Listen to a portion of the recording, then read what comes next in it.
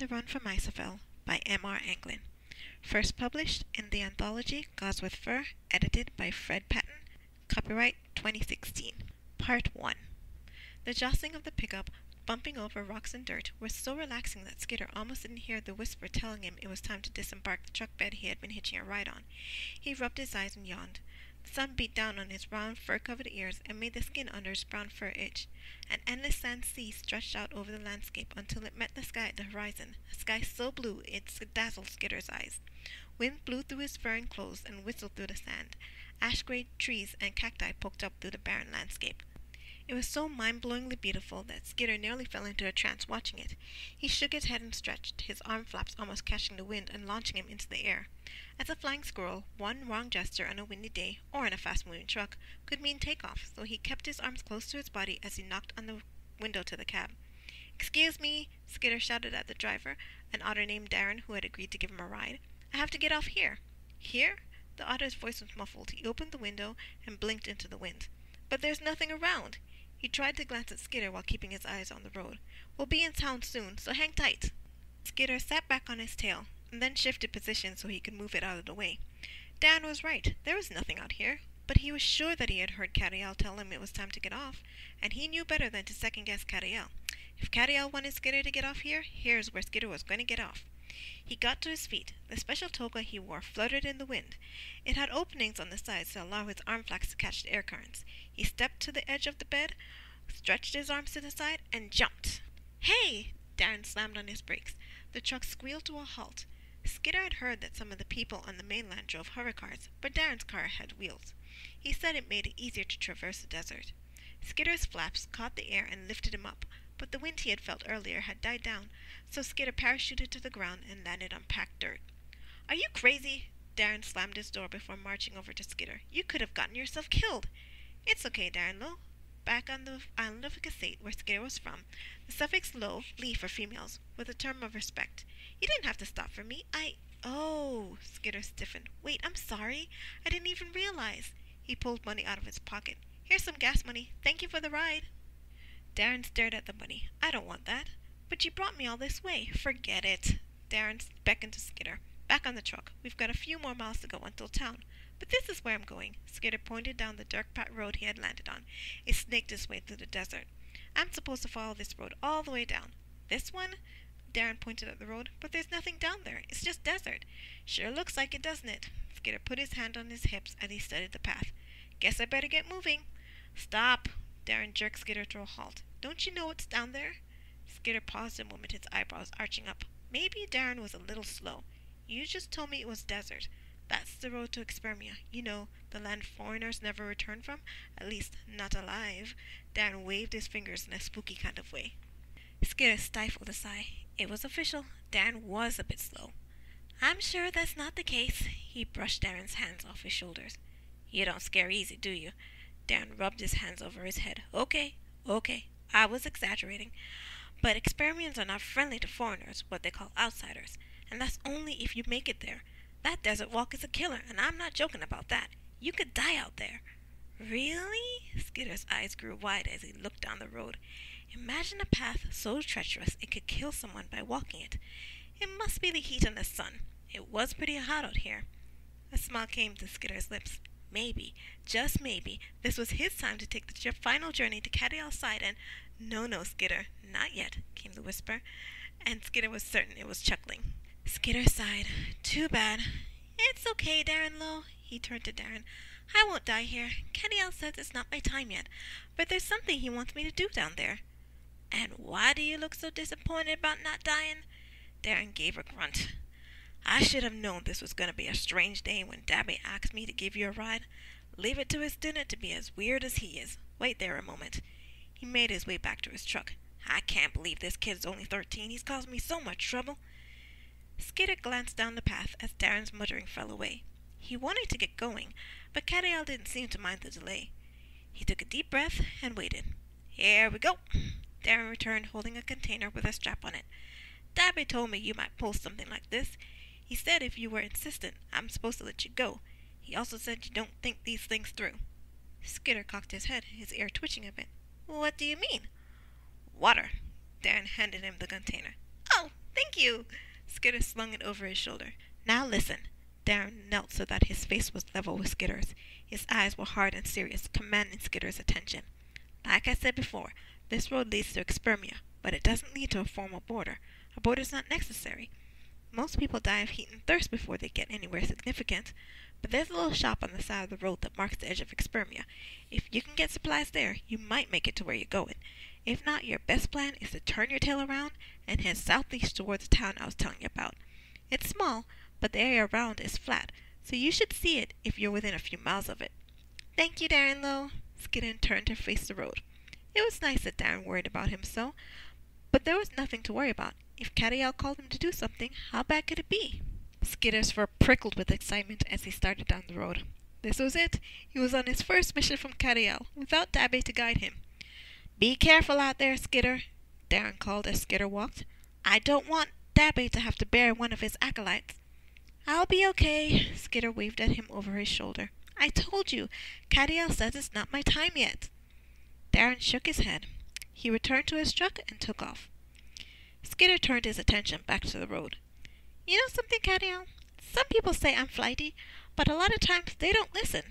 I'm sure I told him what you said about it not being my time once before. And though Skitter didn't see anybody, he was sure he had heard Kadaiel laugh. End of Part 1. On the Run from Isofell by M.R. Anglin, Part 2. Skitter had never been afraid of dying. Rather, in a way, he was looking forward to it. Dying meant he was on his way to see Kadaiel and live with him forever. But just because he wasn't afraid of dying, that didn't mean he wanted to die. For all his life, he had thought that if he were given the option to choose his death, drowning would be on the bottom of his list. But now another option was added to his list of undesirable deaths, dehydration. But worse than dying of dehydration was living through it. He smacked his lips as his tongue stuck to the roof of his mouth. His tongue felt like the sand on the ground, and his saliva was thick and sticky. It had only been a few hours since he left Darren, but the sun beat relentlessly on his fur. Heat from the surrounding air smothered him and drifted up from the sand, burning his sandaled feet. His toga would have been soaked with sweat if the dry air hadn't sucked it up as soon as it came out of his pores. There was no escape from the desert's torment.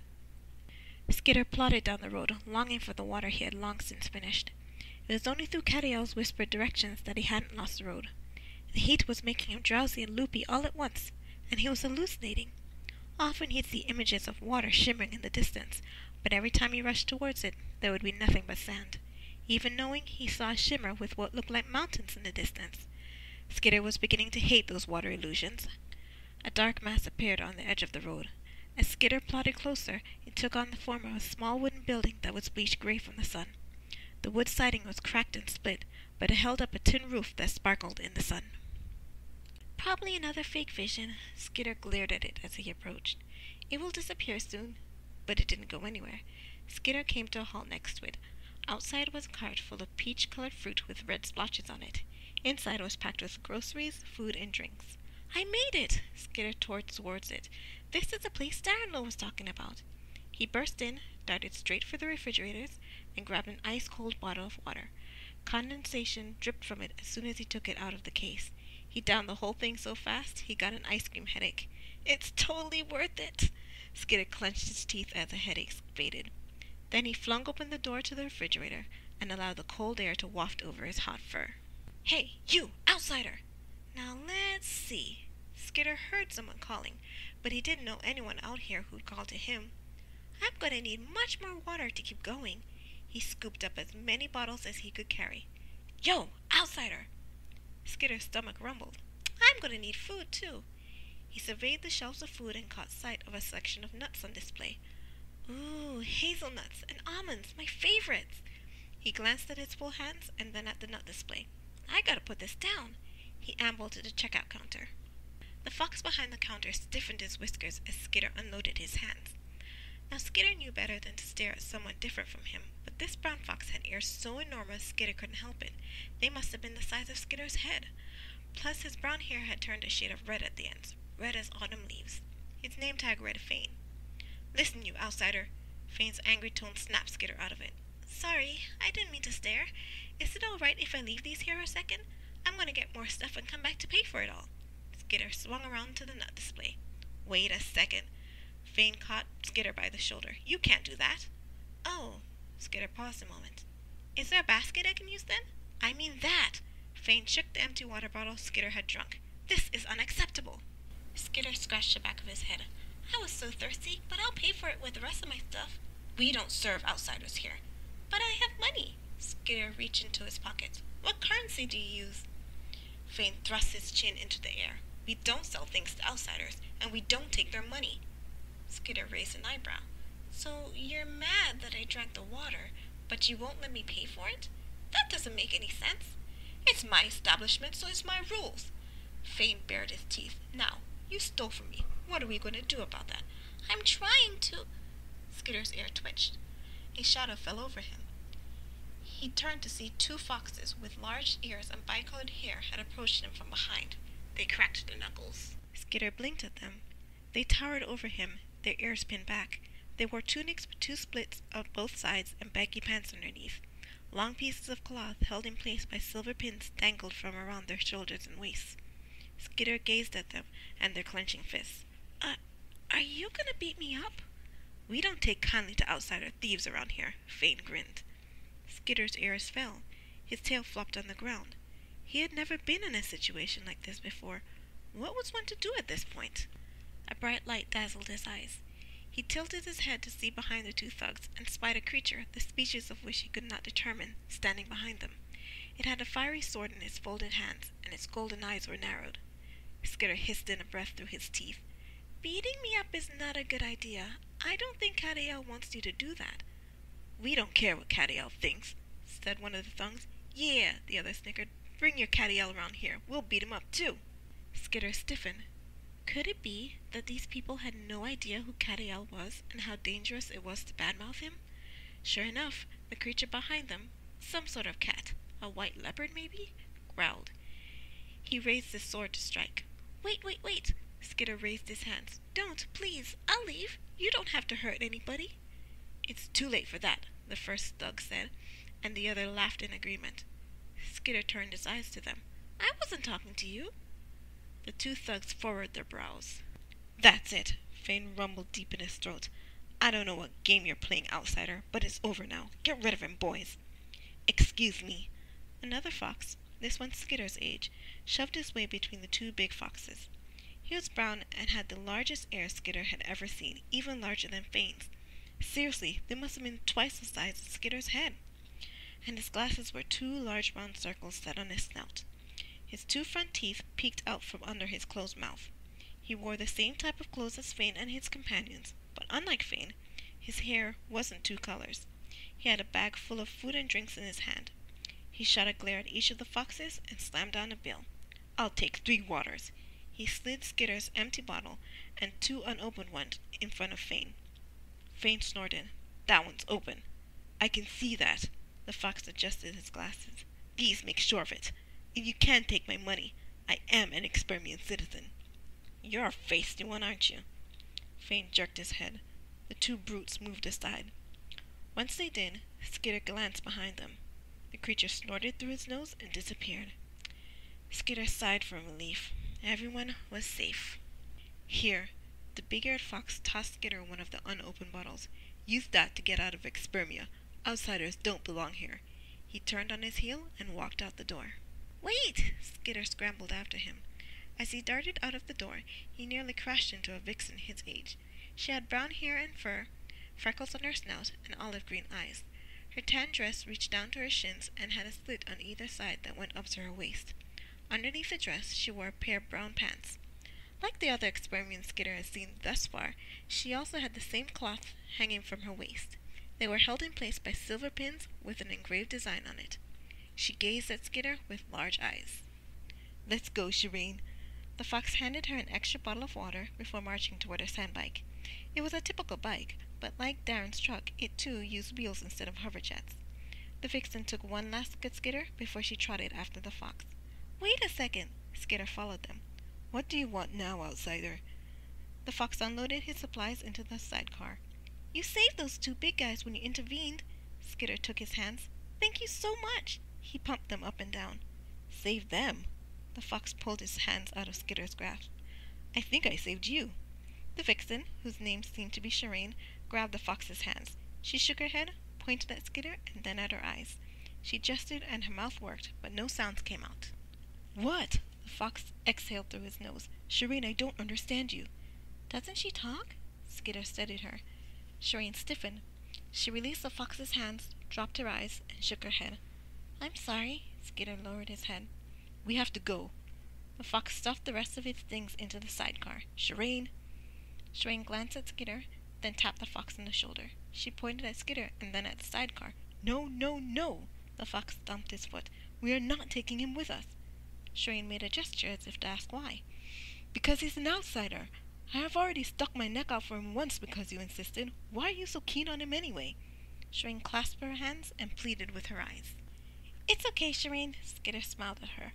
"I don't think I could come with you anyway. I have a job to do." "Oh, yeah?" The fox leaned on his bike. "What job?" Skitter shrugged. "I don't know yet." The fox clicked his tongue. "Outsiders." He sat on his bike. "Let's go, Shireen." "Hey, what's your name?" Skitter said, as the fox put his bike in gear. "Why do you need to know?" Skitter shrugged. Shireen elbowed the fox before climbing up on the bike behind him. "Name's Duval," said the fox. "Duval?" Skitter smiled at him, revealing its own large front teeth. "I'm Skitter. I'm sure we'll see each other again." "Skitter?" Duval stifled a snicker. "Really?" Skitter nodded. It took a moment for Duval to wipe the smile off his face. "Well, Skitter, I doubt we'll ever see each other again." He sped off. "I like him." Skitter watched him go. "So, Kadaiel, what do I do now?" A faint whisper came to him. "Start walking." Skitter groaned. "I don't want to be thirsty again." Kadaiel said nothing. "Okay." Skitter took a deep breath. He got back on the road and headed down it. It might be difficult and even painful, but there was nowhere in the world Skitter would rather be than where Kadaiel wanted him to be, even if it was panting with thirst in the middle of the desert. Thank you for listening to Part 2. Stay tuned for Part 3. On the Run from Isofell by M.R. Anglin, Part 3. Skitter shot up to a sitting position. The moon and stars shone down on him. He had collapsed on the sand somewhere around sunset and had fallen fast asleep, but a noise had woken him in the middle of the night. A howl tore through the still night. It was the same noise that had woken him up, but this one was much closer. A snarl rolled through the air. Skitter swung around. A brown animal that went on all fours crept closer to him. Its teeth were bared and glistened with saliva. Its fur was on edge. "Wow!" Skitter got to his feet. "I have never seen anything like you before. You are a beautiful creature." It snarled and leapt. "Back! Back!" A figure jumped between Skitter and the animal. He had a lit torch in one of his hands. "Duval?" Skitter blinked at him. "Get out of here! Nantuk always travel in packs." Duval waved the torch at the creature. "Go to my bike, now!" Skitter glanced over his shoulder. Shireen sat on the sand bike a short distance away. She beckoned to him furiously. Skitter darted to it. Shireen motioned to the sidecar, so Skitter jumped in, squashing some of their supplies in the process. Duval threw the torch at the creature, darted to the bike, hopped on in front of Shireen, and took off. The creature galloped after them, but it soon fell behind. "What did I tell you?" Duval shouted at Shireen as he drove. "I told you he was nothing but trouble. Why did you insist on following him? We've lost half a day of traveling because he walks so slow." Shireen ducked her head, but held on tight to Duval. "Shireen," Duval sighed. "And you!" he shot a glare at Skitter. "You are so danger-prone, outsider." "I would have been fine." Skitter tapped his knees. "Kadaiel said this wasn't my time to go yet. Though being attacked by that thing would have hurt a lot, so thanks." Duval took a moment to stare at Skitter. "Whatever."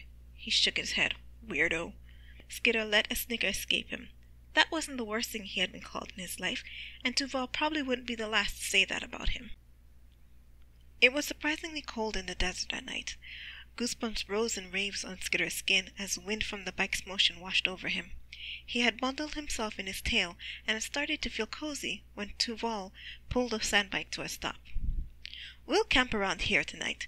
Duval surveyed the area. "But we need a place far enough from the road that we don't get seen." "Why don't you want anyone to find you?" Skitter buried his nose in his tail. It's... Duval turned away, scratching his cheek. "It's none of your business, that's what." Skitter cocked his head. This whole situation was getting more and more interesting as time went on. Shireen gasped. She tugged at Tuval's clothes and pointed to the distance. When Skitter looked, he saw an orange flickering glow on the sand. A whisper beckoned him to the light. "Firelight!" Tuval tapped the seat of his bike. "We should head off and travel a bit more. We don't want to—" "Hey, Shireen!" Shireen had hopped off the bike and darted toward the fire. "She's got the right idea." Skitter jumped out of the sidecar and trotted after her. "I'm surrounded by crazies! Get back here, you two!" Tuval darted after them. When Skitter caught up to Shireen, she was standing before the fire, staring at a figure sitting next to it. It was a white Alsatian, what some people call a German Shepherd. He wore the same kind of clothes as both Tuval and Shireen. Actually, the same kind of clothes as all the Expermians Skitter had met thus far had worn. "Hello." The Alsatian smiled at them. "Come by the fire and get warm." There was something about that voice that made Skitter's heart jump. He dashed to the Alsatian's side before he realized he was snuggling next to a stranger. But the Alsatian didn't mind. "My name is Joseph," he said. "Tuval, Shireen, thank you for defending Skitter those 2 times. It allowed me to set all this up for you before you got here." "You know this kid?" Tuval pointed at Skitter. "I've been traveling with him for a while now," Joseph said. "Isn't that right, Skitter?" "That's right!" It wasn't until the words left Skitter's mouth that he realized he had been traveling alone all this time. Well, alone except for Kadaiel. But somehow he didn't feel as if he had told a lie either. He turned to the stranger. Joseph looked at him with laughing eyes. It made Skitter want to jump and shout for joy. Who was this guy? "If you had waited a few moments once he had chased and then took away from Skitter, you would have seen me." Joseph stoked the fire. "I was shooing off the rest of its pack." "You were?" Skitter's eyes widened. "I was," Joseph nodded. "Then you must be a fast traveler," Tuval said. "I am," Joseph said, and offered no more word of explanation. Skitter studied the stranger. If he concentrated, he could almost recognize him, but the truth seemed to be hidden. Joseph chuckled to himself. "Skitter, are you thirsty? If you are, you should drink." "All I have left is the rest of my water bottle." Skitter pulled out his bottle. There was only a fourth left. "Drink," Joseph said. Skitter shrugged. He was thirsty, and looking at his water was making his tongue stick to the top of his mouth. He downed the contents. At least he would have, but the little bit of water he had didn't seem to end. There must have been more water in here than he had thought. He drank until his thirst had disappeared. When he looked at his water bottle again, the water level had not dropped. Skitter's eyes bugged out of his head. "What the—" He turned to Joseph. You... Kadaiel?" "Shh!" Joseph put a finger on smiling lips and winked at him. "Now please sit. I give you my word that you are safe." He looked into Shireen's eyes. "And I'm sure you'll find the solution to your particular problem soon." Shireen's eyes widened. She plopped onto the ground. "We don't need your help, thanks." Tuval caught Shireen's hand. "Let's go." "Sit down, Tuval." Joseph motioned to the ground. "If you go further, you'll find yourself in trouble." Tuval crossed his arms. "Why should I believe you?" "You don't have to." Joseph smirked at him, but in a good-natured way. "But you should." Tuval snorted. He sank to the ground. "All these stupid outsiders," he muttered. "I'm only saying because it's too dark and dangerous to go any further." "You are wiser than you think you are." Joseph leaned forward to look him in the eye. "Both you and Shireen are welcome to me." Tuval's fur stood straight on end. His face flushed and he looked away. Joseph leaned back on his hands. "Why don't you go to sleep? Skitter and I will keep watch." "You're right." Tuval crossed his arms. "As if I would sleep with outsiders watching over me." He glared at Joseph through narrowed eyes.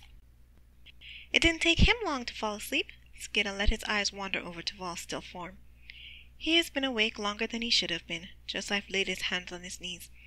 "The poor thing has taken on too much for one his age." "Is it my business?" Skitter looked up at Joseph. "Can I ask what he's been through?" "You'll find out soon enough." Skitter drew up his knees to his chest. "So how come you came? I mean, how come you're visible to me? You're not usually. And how come you didn't let me know who you were at the beginning?" "Because sometimes I like to surprise you. You make the most delightful face when you're surprised." Skitter couldn't help but smile. "So, Shireen, my dear," Joseph's voice rose, "would you like to tell me why you've been calling out to me all this time?" Skitter turned to the place where she had been sleeping. Shireen pulled herself onto her hands. And by the way she blushed, it was obvious that she had been eavesdropping. She looked Joseph right in the eye, shrugged, and shook her head. "Of course you've been calling to me. You've been calling to me ever since this terrible plight has befallen you." Joseph gave a grin. "You just didn't realize it was me you were calling." Shireen's eyes widened. Now come, Shireen. Joseph patted the ground in front of him. Won't you sit and tell us what has happened? Shireen got up from her place and sat where Joseph had indicated. She glanced at Tuval and bit her lips together. Her eyes darted around the camp for a moment before she nodded to herself. Then she looked into Joseph's face and gestured with her hands. No, no, dear. Joseph held up his hands. Use your words. Shireen blinked at him. Sir? Skitter played with his tail. She can't talk. Of course she can talk. Joseph's ears turned forward. She's just unable to at the moment. Her voice was stolen from her. Shireen's mouth dropped open. Skitter let his whiskers twitch. I don't understand. Shireen, would you be so kind to allow me to look inside your mouth? Joseph said. Shireen started, her ears shooting straight up. I'm sure he'll be able to help you, Shireen. Skitter held the tips of his toes. Shireen clamped her mouth shut. She shook her head so hard her hair slapped her cheeks. But why not, Shireen? Skitter got to his knees. Shireen shook her head even harder. She scrambled to her feet and darted to the sleeping bag. She climbed in and pulled it over her head. Shireen! Skitter got to his feet to chase after her. Let it go, Skitter. Joseph put his hand on Skitter's shoulder. I knew she wouldn't trust me all at once. She feels there's more to me than she can see, and it scares her. But why? You'll find that out soon enough. Joseph leaned back. Go to sleep. I'll watch over you tonight. You won't see me in the morning, so don't be alarmed. Continue on with your journey. Okay, but... But? Is there something we can do to help Shireen and Tuval? Skitter tapped his fingers together. I know I only met them today, but... Skitter! Joseph said with a laugh. Why else do you think I called you into this desert? Skitter's face beamed. I have given you the authority to help them, Skitter. Joseph put his hand on Skitter's head. Whatever you need, you'll be able to do it. Thank you, sir. Skitter curled up next to Joseph's side. Joseph stroked Skitter's hair. Skitter, you are a joy to me. Skitter curled his tail around his body and smiled. Thank you for listening. Stay tuned for part 4. On the Road from Isofell by M.R. Anglin, Part 4. Finally awake, are you? Tuval stood over Skitter with his hands on his hips. Skitter stretched and ran his hands over his fur. The sky was a soft purple, but turning a shade of rose and mandarin at the horizon. Joseph was nowhere to be seen. When traveling in the desert, you need to leave before it gets too hot, Tuval said, raising a finger in the air. It was nice of your friend to leave us breakfast. We've already eaten, so you can eat on the way. Thanks, Skitter rubbed his eyes. We can't wait for your friend, though. Tuval scratched his hair. I'm not sure how we're going to find him. He said we wouldn't see him this morning. Skitter got to his feet. We can go without him. Tuval studied him for a moment. If you say so. He picked up his sleeping bag. I can't believe I slept in the presence of outsiders. He headed to the sandbike. Where's Shireen? Skitter glanced around the expired campfire.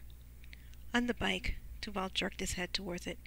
She must have had a bad dream or something. She's acting weird this morning. Not very sociable at all. Skitter's ears went back a bit. He knew what had upset her. He found her sitting on the bike, clutching her sleeping bag like a stuffed animal. I wish you would tell me what's wrong. Tuval strapped the sleeping bag onto the bike. There's a type of language that uses hands to speak. Skitter raised his hands. I know a little bit. I can teach you if you want, Shireen. You see? Tuval thrust his face into Shireen's. I told you, you can learn sign language. It's a perfectly acceptable way of communicating. Shireen shook her head hard. She turned away from them. She's been like this ever since she lost her voice. Tuval kicked a tire. She's so stubborn. She wasn't born without a voice? Skitter's ears pricked. Tuval nodded. She probably doesn't want to learn sign language because it's an outsider invention. Skitter let his ears flatten. Why do you two hate outsiders so much?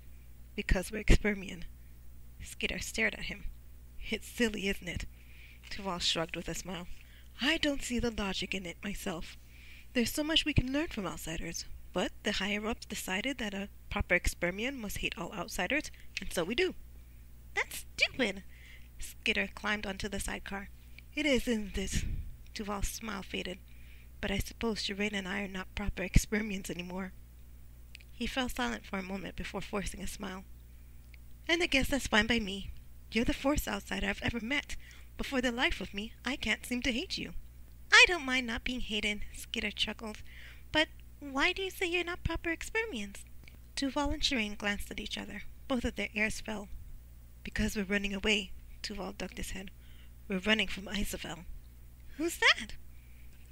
I suppose an outsider wouldn't know about him. Tuval bit his bottom lip. He's the Expermia god of trainers, knowledge, and wisdom. I've served him all my life. Until now. Shireen clutched her sleeping bag. Skitter crinkled his nose. He had a good idea of where this was going. What changed? I didn't want to lose Shireen. Tuval ran his hands along the bike. She's more important to me than following Isofell. Shireen put a hand on Tuval's shoulder. He held on to it. Skitter raised an eyebrow. He wasn't following this at all. Shireen was chosen by Isofell a little while ago. Tuval placed a hand on her cheek. When a fox or vixen is chosen, Isofell takes his or her voice. I tried so hard to find a way to get her voice back before the priest found out, but... He cleared his throat. We had to run away before they took her away. Skitter turned to Shireen. Tears brimmed in her eyes. Just looking at her made a lump grow in Skitter's throat. He knew he wouldn't like the answer to his next question. What happens after a person is chosen? She has to go to his temple to be dedicated to him. Tuval moved his glasses to his forehead. They have to do whatever he says. The chosen stay in the temple forever. They're not allowed to get married or have children. Their lives belong to Isofell, and their families never see them again. He wiped his eyes. But Shireen and I have been promised to each other since we were kids. She's always been there, and I don't want her to go away. Shireen threw her arms around Tuval and clutched him close to her. She buried her face in his clothes. She doesn't want to go either. Tuval held on to her. That's awful. Skitter bowed his head. So what are you planning to do? Tuval wiped his nose with the back of his hand. My parents live in a town near the mountain. They're planning an expedition to the Cursed Mountain soon. See, there's a city hidden amongst the mountain heights that scholars have been trying to find for ages. In fact, Shireen was visiting me at the university archives and helping me with my research when this happened. You're in university already? At your age? Skitter appraised Tuval. You must be smart. Tuval stifled a smile as he adjusted his glasses. That's what people say about me anyway. I'm there to learn the basics of document restoration and preservation. Once I learn that, my parents will take over. They can teach me much better than the university can, and... He halted when Shireen tugged his tunic. She gave a little pout and motioned him to continue. Right, Tuval cleared his throat. Anyway, Mamai sent me a message saying Papai might have found a clue to the hidden city's location. That's where we're going. Skitter raised an eyebrow. To a cursed mountain? It's not really cursed. At least my research doesn't lead me to think so. Tuval gazed off down the road. But something did happen there in ancient times that made people say it is. Whatever it is has chased all Expermians off the mountaintops. That's why we live in the desert to this day. And there's a power that remains on the mountain heights. Some say it's Raphin, our chief god, while others say it's something or someone else.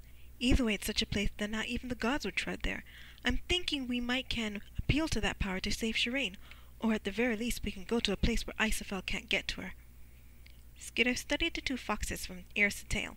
So you're willing to go to a place your people think is cursed, where your gods won't even go, so you can be together? Tuval shrugged. Yeah. And Shireen nodded. That's terribly romantic. Skitter clasped his hands together. Completely unnecessary, but terribly romantic. Unnecessary? Tuval's ears pinned back, and Shireen growled. Didn't you hear what I've been saying? What do you even know about it anyway? Shireen glared at Skitter, crossed her arms, and snorted through her nose. Tuval, Shireen, I haven't known you long, but I can see you're both smart. Skitter shook its tail. So how can you be afraid of a god who's nothing but stone? Both Tuval and Shireen stared at him in disbelief. Think about it. Skitter glanced around until he found a rock. He held it in his hands.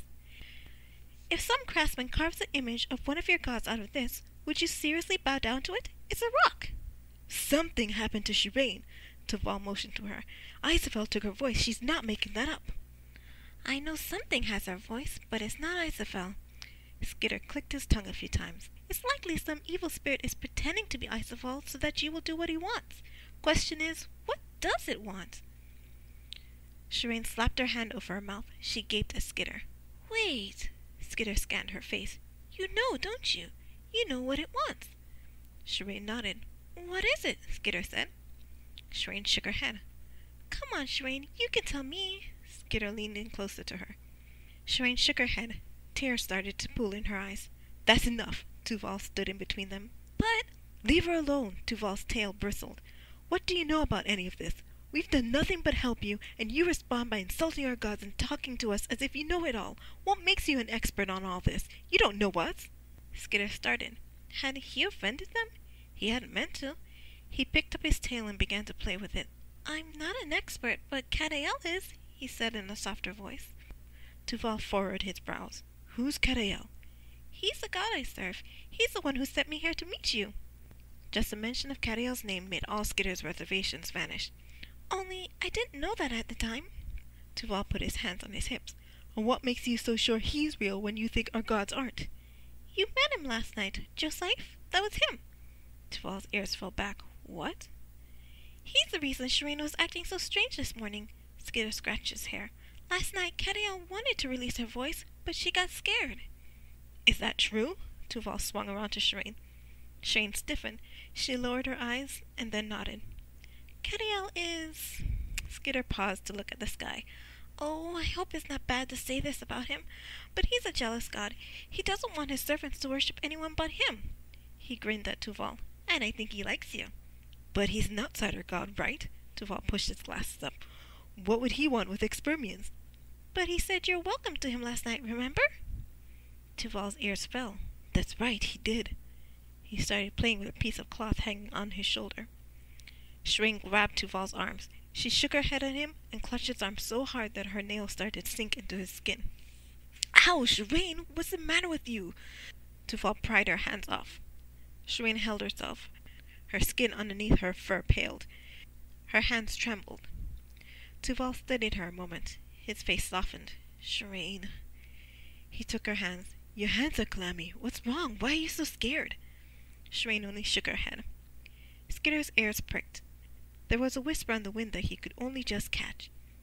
"Shireen, are you afraid that Isofell will come after you if you try to appeal to Kadaiel?" A squeak escaped her. She clutched at Tuval. "You don't have to worry about that." Skitter patted her arm. "Kadaiel is stronger than anything in the world. You'll see that before this is all over." He narrowed his eyes. "Or maybe you already have." Shireen gazed at him, then dropped her eyes. "Enough of this. None of this talk is getting us anywhere. Let's go." Tuval mounted the bike. The sun is already up. Skitter nodded. He hopped into the sidecar and settled in as Tuval took off. A fox clad in Expermia garb knelt beside the extinguished remains of a campfire. His name was Timain.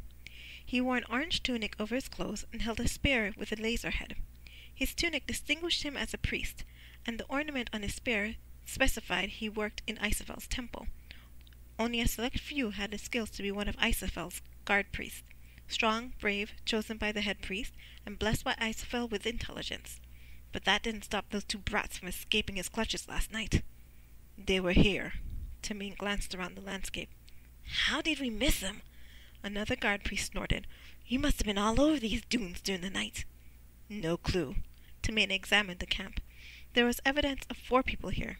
They had help. "They'll need help when Isofell runs out of patience," said the second. "I'll call this in."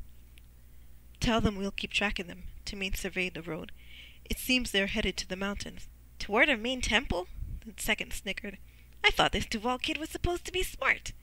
He went to his sandbag to call in this information. Timain narrowed his eyes as he watched the road. There was something strange about this. A power he had never felt before lingered around the camp. It set his teeth on edge. Something was coming down the pipeline. Something was about to happen. And he surely wasn't looking forward to meeting it. Thank you for listening. Stay tuned for part 5. On the Run from Isofell by M.R. Anglin, part 5. The further Skitter and his new friends traveled, the more the landscape changed. Mountains appeared in the distance and loomed larger as they went. It took some days before a town emerged on the horizon, a dark cardboard-like cutout against the skyline that had become laced with towering mountains. But it wasn't until the next morning that they drove into the town, nestled in the foothills of the Expermia Mountains. "Here we are," Duval shouted over the roar of the bike. "This is Parent Mount, the premier location for all researchers and seekers of knowledge. It's my hometown." Skitter gazed around as they went. The buildings and roads were covered in dust and sand. All except one, a white and brown edifice that gleamed in the sun. It had spires that towered over the rest of the buildings and was decorated with murals of a red fox holding a book, as well as foxes with silver fur surrounding him. Foxes and vixens in white, with yellow and brown tunics over their Expermian clothes, milled to and fro in front of it. Many of them had books in their hands. A work crew standing on scaffolding busied themselves cleaning the dust and grime off the building's murals. "What's that?" Skitter pointed to the building. "It's Isofell's main temple." Tuval rushed past it. "All true seekers of wisdom and knowledge come here at least once in their lives to seek Isofell's guidance and to be blessed with wisdom. I practically grew up there." Skitter looked over his shoulder at the temple. "If you're running from Isofell, why did you come to the location of his main temple?" "It's the only place we can go." Tuval sped down the road. "We can't get the proper supplies for going into the mountains to find the hidden city anywhere else. Plus, this is where my parents live. It's a calculated risk. If we keep a low profile, we'll be out of here before anyone notices." Skitter took one last look at the temple before it disappeared among the buildings. A fox dressed in fancier clothes than the others emerged from the temple as Tuval turned a corner. He wore a red tunic and had a squarish biretta that looked curiously like a book on his head. As soon as he emerged, he looked in Skitter's direction. Even from a distance, even though he had only glimpsed him for a moment, Skitter knew that priest had spotted him. The sight of him made Skitter's tail twitch. It was as if an unspoken war had been declared between the two of them. He turned in the sidecar and snorted through his nose as if getting rid of an unpleasant smell. Shireen caught his attention out of the corner of his eyes. She was watching him, but when he turned to her, she averted her eyes and clutched onto Tuval. Skitter smiled. He could see the wheels in her mind turning, considering whether or not to risk it all in an appeal to Kadaiel. He leaned back in his chair. Between Shireen's indecision and the priest's appearance, Skitter was certain that something was going to happen soon. They wouldn't make it long without being discovered. Skitter crossed his arms. Whatever was going to happen was coming soon, and he had to be ready for it. The sandbike disappeared around a corner, its passengers obscured by the buildings surrounding the temple. They weren't in view for very long, merely a few seconds, but it was long enough. Hiram narrowed his eyes. "That's him!" came a voice in Hiram's ear. "That's the enemy!" Hiram adjusted his biretta. As a head priest of Isofell, he had heard Isofell's voice in the past, but that didn't mean it didn't unnerve him every time he did hear it, particularly lately. Isofell's voice was harsher than usual, angry. It made Hiram's insides tremble. "Lord Isofell," Hiram focused to keep his voice from cracking when he spoke. "That's a child. How could he be an enemy of yours?" "He's an outsider," Isofell snarled, nearly making Hiram scream. "He has defied me and has kept a chosen from me, all in the name of a foreign god." He paused a moment. "You're lucky I don't destroy all of you for failing to capture them before now." Hiram turned to his left. The guard priests he had dispatched from the capital at Isofell's behest approached him. "Lord Hiram, sir." Temain dropped to his knee. "You have failed me, Temain." Hiram clutched his staff. Because of this guard priest's failure, Isofell's wrath hovered over all their heads. "Forgive me, my lord." Temain bowed with his forehead to Hiram's toes. "I don't understand it. Although we had them in sight, we could not catch up to them during the day, and at night they disappeared. We could find no trace of them until the morning." "Is that so?" Hiram furrowed his brows. That was odd. The guard priests were masters of the desert. Temain especially. He could track a flea in a sandpile. Unless there was another power at work. "It's the outsider!" Isofell's voice hissed in Hiram's ear. Hiram slammed the butt of his staff to the ground. "Let us depart. We shall descend on them now, take the chosen, and eliminate the threat. Isofell has spoken." "Sir!" Temain bowed his head to the ground. He got to his feet and took off to prepare his men. Hiram faced the direction in which Tuval had ridden off. There was something about that outsider that didn't sit right with him. He clenched his teeth together. There was much more to this whole thing than he could see, and what he did see was unnerving. Thank you for listening. Stay tuned for part 6. On the Run from Isofell by M.R. Anglin. Part 6. Tuval pulled up to a small storefront, though Skitter couldn't tell what the proprietors were selling. Piles of books, papers, pictures, and statues were bundled into the windows, not leaving any space for curious patrons to look inside. The sign overhead read, "Restorations." "Messier than I remember it." Tuval dismounted his bike. Where are we? Skitter hopped out of the sidecar. This is my parents' place. Duval helped Shireen off the bike. We have to stay for about a week. If we keep out of sight, we'll make it. That is, if my parents actually leave when they say they will. He opened the door and walked in. A bell rang as they entered. Skitter gazed around. It used to be a store, but now it was a place that housed books and parchments, pictures and ancient carvings.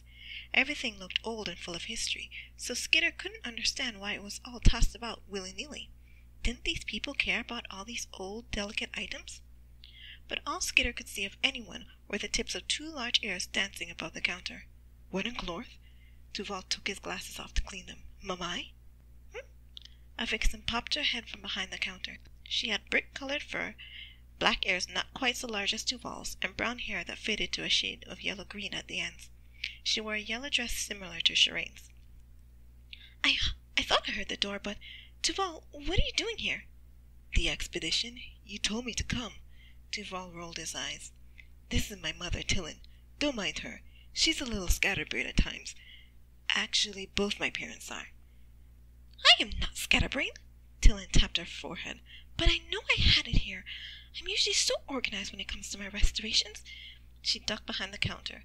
After a moment, she popped her head back up. Wait a minute. Who's that? She pointed to Skitter.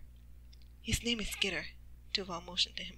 I met him on the way over here, and we've been traveling together. Pleased to meet you, Tillin Lee. Skitter gave a little bow. You picked up an outsider? Tillin crossed her arms as she watched Skitter. Do you mind? Duval said. Tillin studied Skitter for a moment before shrugging. I'm supposed to, but meh. My mind is too full with other things. She went back to searching behind the counter. By the way, Duval, I know I asked you to come to the expedition, but I wasn't expecting you until the weekend. Don't you have exams? She peeked up from behind the counter for a moment before ducking back down.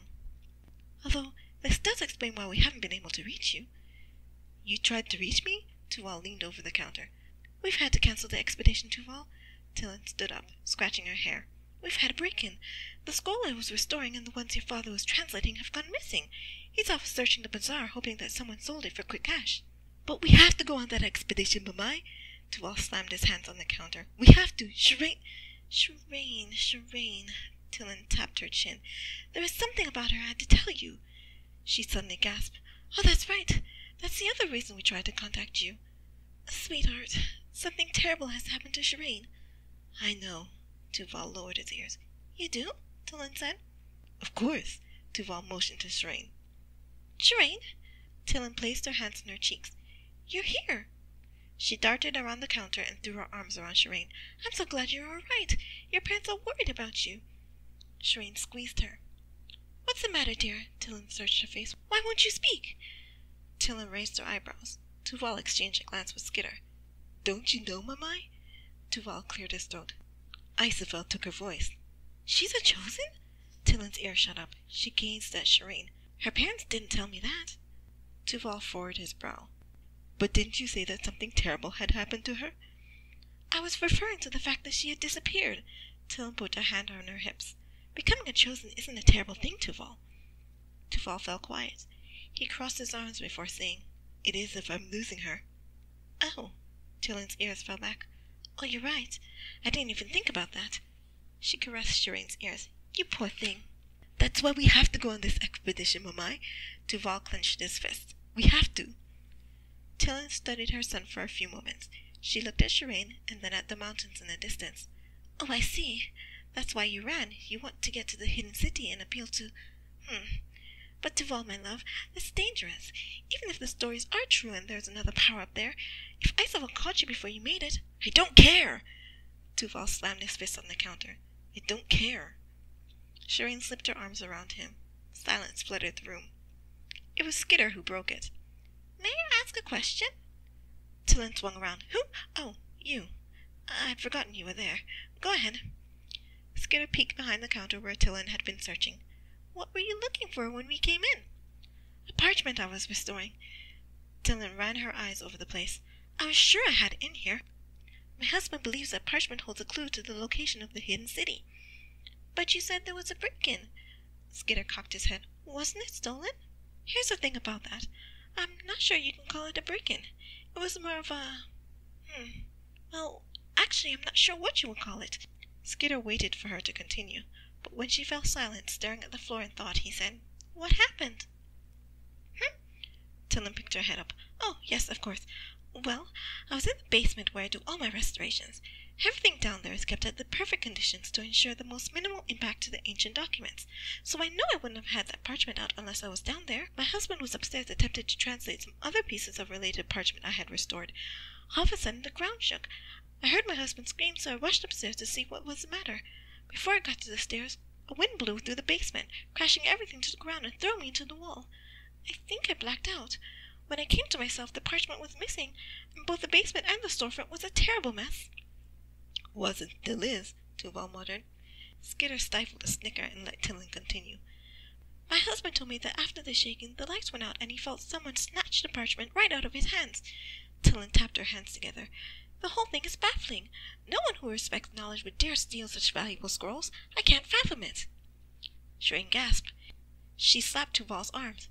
She pointed at Tillen and then at herself. "What?" Tuval watched her a moment. "What's she doing?" Tillen's ears angled to the side. "She looks upset about something." Shireen kept gesturing. Her movements became bigger and more exaggerated. "I think she's trying to say something to us." Skitter studied her. "But I can't tell what she wants to say." "Stop, Shireen. Calm down." Tuval caught her shoulders. "We don't understand." Shireen took a deep breath. She took a step back and then pointed to herself. "You," Tuval motioned to her. "Are you trying to tell us something about you?" Shireen nodded. She paced around the room looking at the different scrolls and books. "You were looking for something," Tillen said. Shireen pointed at her nose and nodded. Then she picked up a book and pointed at it. "And you found it," Tuval said. Shireen pointed at her nose. Then she waved her hands around furiously. "And now you've lost me." Tuval ran his hands through his hair. Shireen snorted through her nose. She pointed at Tillen and then at herself. Skitter studied Shireen and Tillen. "Are you saying that what happened to Tillen Lee happened to you?" Shireen beamed. She pointed at her nose and nodded. "You found the document, and then the lights went out. The wind blew, and when you woke up, the document was gone," Skitter said. Shireen pointed at her nose. "So that's what this is about." Skitter slammed a fist in his palm.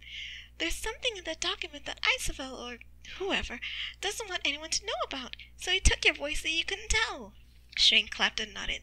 "And that's why you don't want to learn sign language, because if you found another way to communicate, he'd take that too," Skitter said. Shireen took his hands and jumped up and down with him. Tuval raised an eyebrow at Skitter. "How did you get all that?" "That is ridiculous." Tillen crossed her arms. "To stop the spread of knowledge goes against every tenet Isofell teaches us. Technically, I don't think it's Isofell at all, but..." Skitter shrugged. "There's an easy way to figure this out." Tuval faced his mother. "Mamai, what did the parchment say?" "I don't know. I just started restoring it. There wasn't even enough for your father to start translating. The only thing I could understand was a certain drawing. It was odd." "What was it?" Tuval said. "I think it may have been a reference to what caused the Great Migration." Tillen knit her brows. "As far as I could tell, there was a figure in the picture that all the ancient Expermians were running away from.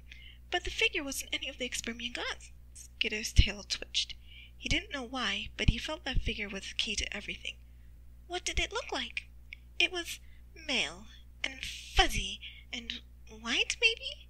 Tillen tapped the counter with a finger. "It was definitely an outsider." "What species?" Tuval said. "I'm not so familiar with outside species, so I'm not quite sure." Tillen closed her eyes for a moment. "Maybe a wolf, or a dog, or a jackal. Definitely a canine of some sort." Shireen clutched Tuval's hands. She pointed to Skitter and then motioned to the air around him. "You know what it is, don't you?" Tuval grunted. "If only you had your voice." "Your voice!" Skitter faced Shireen. "You see it now, don't you?" Shireen averted her eyes from Skitter. "There's no more running, Shireen." Skitter took her hands.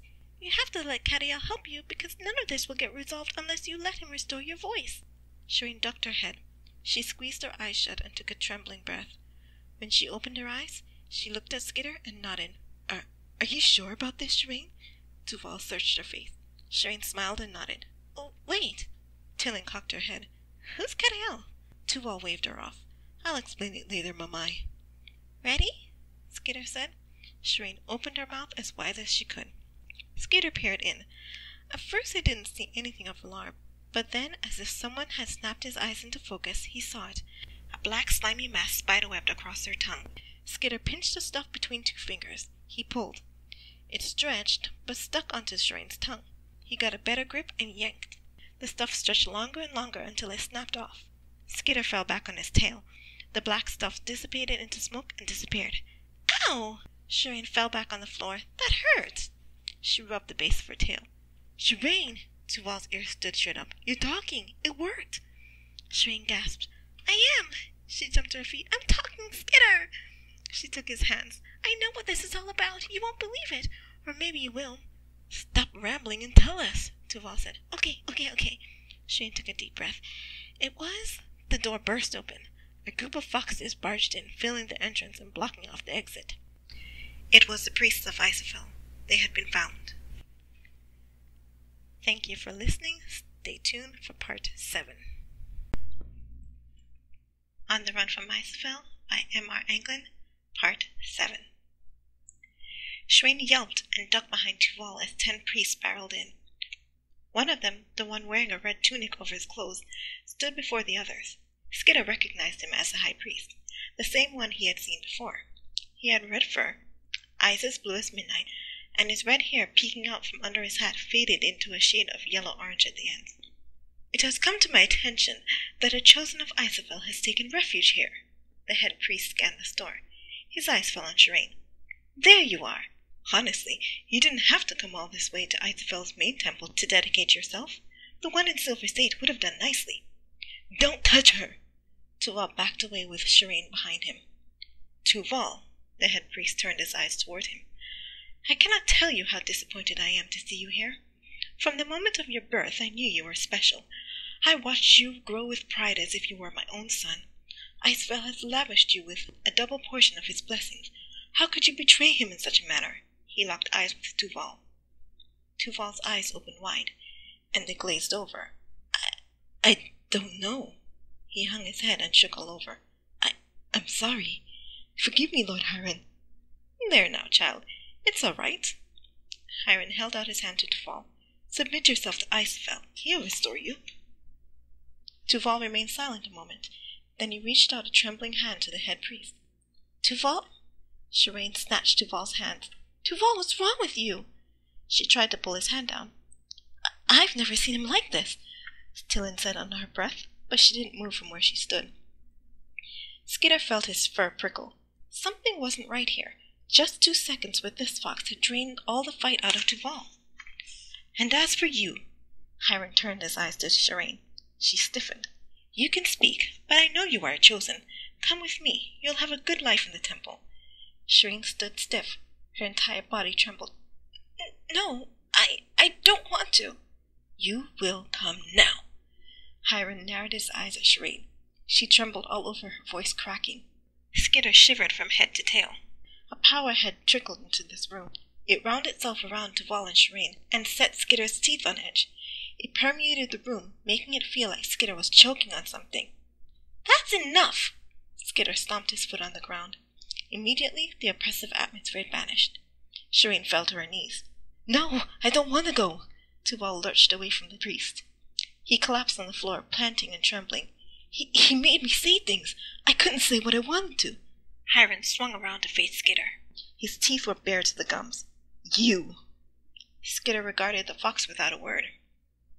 I know about you. Hiram bared his teeth at Skitter. Isofell also warned me about an outsider who seeks to turn his followers away. He will not stand for that. You are marked now. You will learn the true power of our gods. The other priests shook their spears and shouted. I already know the power of your gods. Skitter approached the head priest. He had to look up to see his face. So, for your own sakes, I'm going to ask you this nicely. Please leave Shireen and Tuval alone. Begging will avail you nothing. The head priest raised his hands and chanted. The other priests joined in. The sun seemed to darken. Over the priest's head came a dark mass that converged into the figure of a fox. It rose over their heads until it touched the ceilings. Isofell! Tillin dropped to her knees with her face to the ground. Oh no! Tuval trembled where he had fallen on the ground. The gods have come upon me. Shireen whimpered behind Tuval. She buried her face in his fur and started to mutter something. Wow! Skitter gazed up at the dark mass towering above him. That is kind of impressive. I can see why Expermians are so afraid of you. Silence, outsider! Isofell's voice grated against Skitter's ears. Even the priest cowered in front of him. You will wish you'd never defied me. He rose his fist and brought it down on Skitter's head. Skitter watched him, but didn't move. The fist slammed into something. Skitter felt the shockwave from the strike, but his fist didn't touch him. Isofell pounded and pounded, but to no avail. Isofell snarled at Skitter. He thrust his face into Skitter's and roared. It was all Skitter could do to keep from backing up or flinching, not because he was scared, but because the wind that came from Isofell reeked of all sorts of rotten things. But the fact that Skitter remained motionless infuriated Isofell. Get him! Kill him now! The priests brandished their spears. Skitter heard a high-pitched whine as they charged. Lord Isofell? Tillin raised her head from where she lay. Who dares intrude on my judgment? Isofell growled. Please hear me. Tillin pulled herself to her knees. I and my family have been ever so faithful to you. We followed your words to the letter. Please, this sort of violence is not like you. In the ancient texts, you've always pursued knowledge, spreading battle and war the other god. Enough! Isofell swept his arm toward her. A searing wind blasted over Skitter's head. It slammed Tillin into a shelf of books. She collapsed on the floor. The books cascaded over her, and the bookshelf teetered and toppled. Tillin! Skitter caught the bookshelf before it slammed into her. Mamai! Tuval darted to her, but Isofell held out his hand. Tuval slammed into an invisible wall. No! Tuval slammed his fist against the barrier. What do you think you're doing, Tuval? Isofell sneered, showing a row of sharpened teeth. Did you think you could escape after betraying me? I don't care. Tuval backed away, holding out his hand to protect Shireen. I won't let you take her. And how will you stop me? Isofell smirked. Skitter glanced at Tuval. He wanted to help, but he had to get to Tillin to make sure she wasn't hurt. He shoved the bookshelf away from her and dove under the books to see if she was all right. Tuval clenched his teeth together.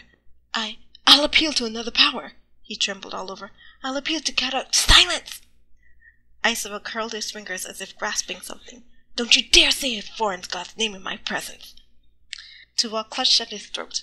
He made a choking sound as he rose into the air. No, Tuval! Shireen clutched at him. Oh, please, come save us, come now! She clasped her hands together. There is none to save you. Isofell tightened his grip. Tuval squirmed in the air. Skitter threw a book off of Tillin's face. She was breathing, but her eyes were closed and there was blood on her forehead. She groaned. Tuval, please, my son. Skitter tapped his teeth together. Fur rose all over his body. His tail shivered and bristled, and he trembled all over. He faced the thing hovering above him. I've had enough out of you. Skitter looked Isofell square in the eyes. Release Tuval now. Isofell laughed at him. And why would I do that? Skitter stood to his full height. Because I am a servant of Kadaiel. He narrowed his eyes. And I command it. He stomped his foot. The earth trembled beneath his feet. Isofell lurched back as if struck, and all the priests fell backwards on their tails. Tuval dropped to the ground. Isofell righted himself. He snarled at Skitter. Why, you little... He reached his hand towards Skitter, and then froze. His eyes widened, then darkened. His teeth bared to the gums. The room dimmed in response. Skitter shivered as a cold tendril ran over his body. He had never seen or felt such unadulterated hatred in his entire life. The priests, too, halted where they lay after being thrown back. Their ears fell backwards. All of them watched something behind Skitter's back. Shireen let out a cry of delight. A breeze, cool, refreshing, and smelling like the rain, wafted past Skitter. Light, soft and fresh, shone on his shoulders. His trembling calmed, and his fur settled, and his teeth stopped tapping. Skitter turned. Joseph stood there, staring at the spirit with a steely gaze. He approached, patting Skitter's shoulder as he passed. Spirit, styling yourself as Isofell, Joseph held out his hand. Return what you have stolen. Isofell grunted. He clenched his teeth and tensed his arm, trying to hold it back, but slowly his arm extended towards Joseph. In it was a leather packet. He held his fist over Joseph's outstretched arm, and one by one his fingers opened. The packet fell into Joseph's hands. Joseph lowered his hand and then narrowed his eyes at the spirit. He snorted through his nose and turned his back on it. Continue, Skitter. Joseph put a hand on Skitter's shoulder. Yes, sir. Skitter faced the spirit. In the name of Kadaiel, whom I serve, vacate this premises immediately. blast of cold air slammed into the spirit. A sharp, piercing cry shattered the air. The spirit flew out of the building and disappeared. As for you, Joseph turned to the priest, you have raised your hands against my 2 servants whom I have chosen. His voice lowered almost to a growl. Leave now, or your lives are forfeit. The priest gaped at Joseph for a moment before scrambling out of the store. Joseph watched him leave. He took a deep breath and released it in a sigh. Soon, very soon, I will make things right in Expermia again. He smiled at Skitter before turning. Well done, Shireen, he grinned at her. It's lovely to hear your voice again. Thank you. Shireen giggled as if someone was tickling her. Joseph stood in front of Tuval. Come, Tuval, stand to your feet. You are exceedingly brave for someone so young. Tuval stood before Joseph and adjusted his glasses. So many questions in your eyes. Joseph put his hand on Tuval's shoulders. Continue to seek the truth, and I will answer them all. But in the meantime, I have a question for you. Will you leave behind your fears and follow me? Tuval gulped. Joseph patted his shoulders before continuing to Tillin, still lying amongst the books. He bent over and held out his hand to her. Tillin groaned. Her eyes opened, but once they fell on Joseph, her groaning stopped. She watched him for a moment before taking his hand. He hoisted her to her feet. How do you feel, my dear? Joseph patted her hand. I feel good. Tillin touched her forehead. I'm not sure what happened. I'm a bit confused. I believe this belongs to you. Joseph handed her the packet he had taken from Isofell. Tillin took it from his hands. Both you and your husband are welcome to me. Joseph pressed her hands between his. Will you tell him that? Tillin nodded. Joseph smiled. The sky cleared. The sun blazed forth, but the soft, cool light was gone. Joseph was no longer there, but judging by everyone's wide eyes and open mouths, nothing was the same.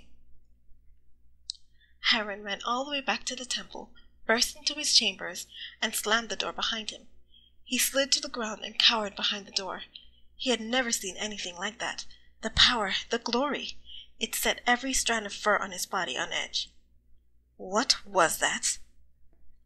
Hiram swung around with a curse. He didn't realize Timain had come with him. Lord Hiram, what was that? Timain looked at him through wide eyes. That outsider god. He was more powerful than I thought. Shh! Hiram slapped his hand over Timain's mouth. Don't say it. Do you want to be marked by the gods? But what was that? Timain shook from head to toe.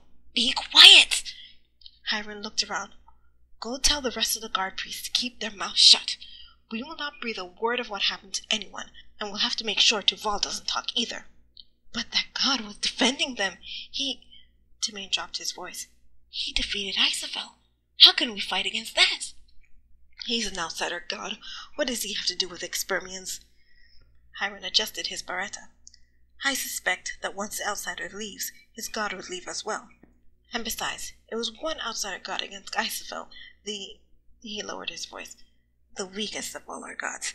I doubt this new god could stand against Rophim and all the rest. I will speak to the high priest in charge of Rophim's temple and have him inquire of Rophim.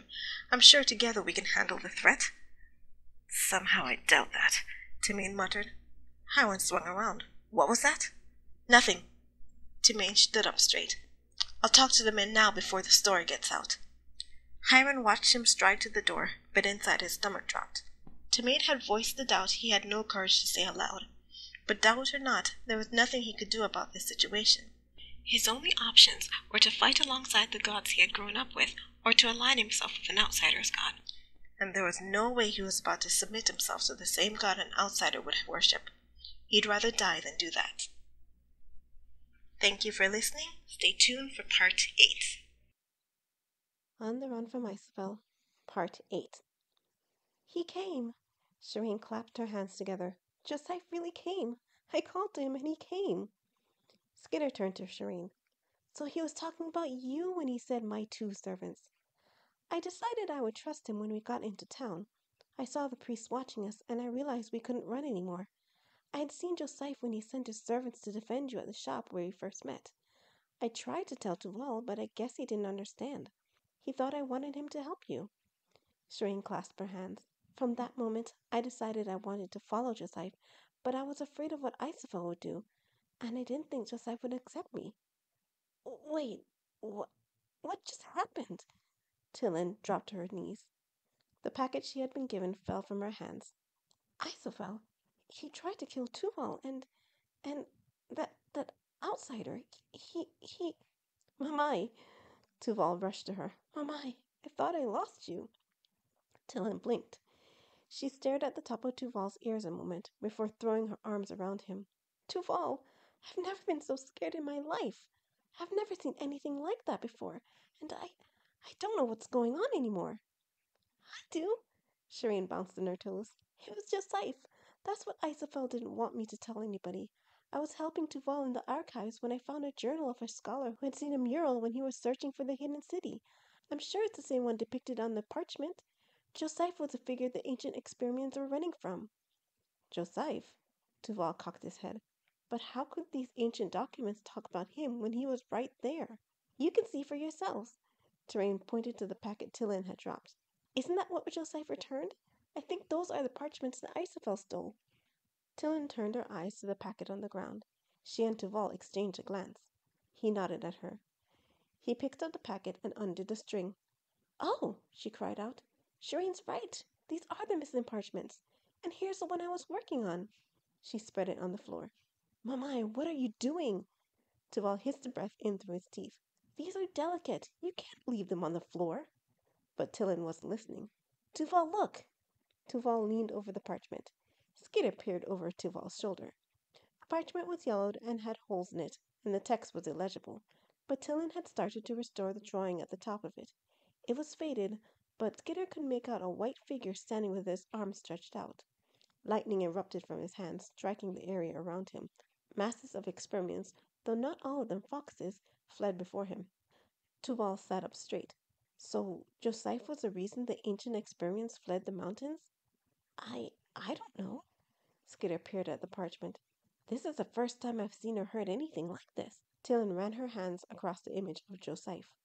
According to your fathers and my research, Tuval, the ancient Expermians staged a great rebellion against someone. We've never had a concise answer as to who they rebelled from before. But if our interpretation of this parchment is correct, it may well have been Joseph. This mural depicts what happens in response to that rebellion. Does that mean that Joseph was there before the Expermians' gods were? Tuval said. That the ancient Expermians used to worship him first? If that's the case, these parchments could rock all of Expermia to its foundations. Tillin fell silent for a moment. No wonder they tried to suppress this information. Shireen studied the floor for a moment. Do you know what question has been bothering me since my voice was stolen? Why did Isofell change so suddenly? What do you mean there? Tillin kept her eyes on what she was doing. You said it yourself when Skitter was facing Isofell. Shireen played with her hair. He's changed. He used to be gentle and a pursuer of knowledge, but now he tried to kill Tuval and steal your parchments. Why? That wasn't Isofell. Skitter turned to Shireen. Tuval turned to him, mouth agape. How can you say that? You saw it, Skitter. Didn't I tell you before? Skitter gazed at the ceiling a moment. I think an evil spirit is pretending to be Isofell to get you to do what it wants. Even Joseph said so. Then what happened to the real Isofell? Shireen said. I don't think there ever was a real Isofell.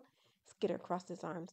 I think that spirit, or maybe different ones, made up those stories and images of your gods and convinced your people they were true. That way, they could get your people to do what they wanted, including rebelling against Kadaiel. Either way, it's a moot point, don't you think? Catelyn gazed at the packet in her hands. Whether it's Isofell or not, we've had an encounter with someone today, someone powerful. You're right, Mamai. Tuval fell silent a moment before his ears shot into the air. We have to find Papai and leave immediately. He hopped to his feet. Leave? Why? Tillin started to carefully return the parchment back to the packet. Are you kidding me? Tuval clutched his hair.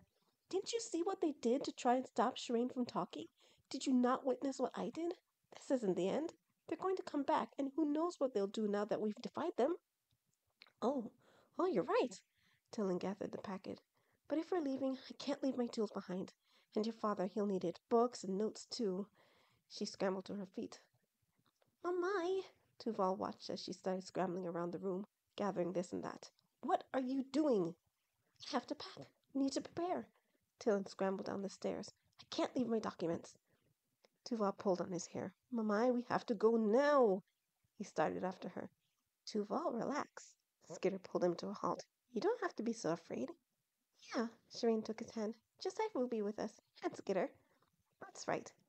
And Skitter's ears pricked. He caught a whisper in the air. Oh, actually, I won't be. What? Shireen swung around to face him. Why? I've done the job Kadaiel wanted me to do, apparently. Skitter turned to the east. He wants me to go that way until I hit the ocean. But, Tuval's ears fell. Oh, Skitter. Shireen lowered her head. I'm sorry. Skitter's tail flopped. I'd like to stay with you, but I have to go where Kadaiel tells me. Well, Tuval lifted his ears. At least let us pack you up with supplies before you go. We'll have to get some too, if we're going to be on the run. Skitter cocked his ear. Kadaiel gave his approval. Thank you. I'd like that. We have to leave now. Tuval headed to the door. Mamai, come on. I'm ready. Tillin appeared with a pack on her shoulder and another in her hands.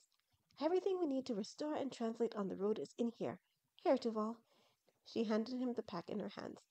That's all your most precious possessions. Your microscope, your favorite books, your maps. Mamai. Tuval took the backpack. That's thoughtful of you. Of course. Tillin shouldered her pack. I know you'd be devastated if you left things behind you needed or wanted. We won't be coming back for a while at least. We have to be ready for everything. I'm impressed. Tuval smiled at her. I didn't know you thought that way. Tillin raised her chin. Told you I wasn't scatterbrained. Skitter snickered. Tuval exchanged a glance with him and smiled. Are you sure you can't come with us, Skitter? Shireen held her hands in front of her.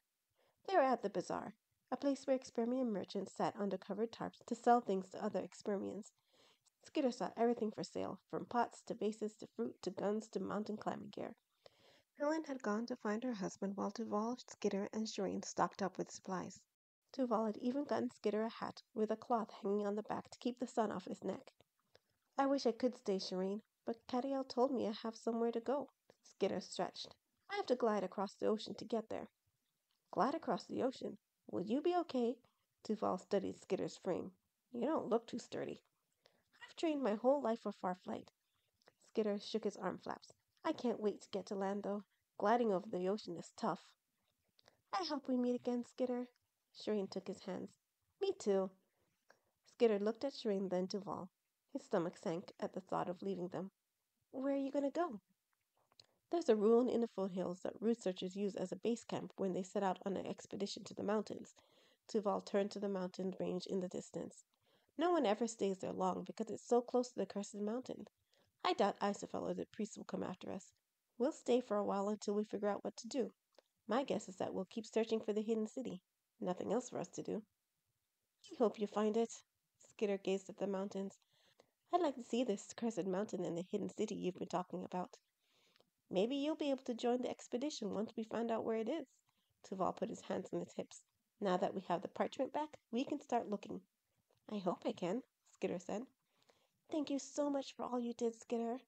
Shireen threw her arms around him. Stay safe. I will. Skitter patted her back before pulling away. Say goodbye to Tillinley for me, Tuval. He extended his hand. I will. Tuval shook it.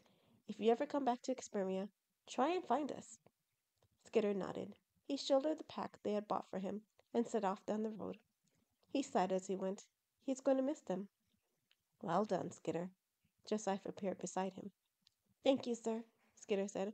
Where are we going next? You have quite a trek ahead, but your next assignment will be a nice tropical place. Joseph smiled at him. You'll like it there. Just make sure you don't rush your trip across the ocean. Yes, sir, Skitter said. I won't. And that is the end of On the Run to Isofell. Thank you for listening.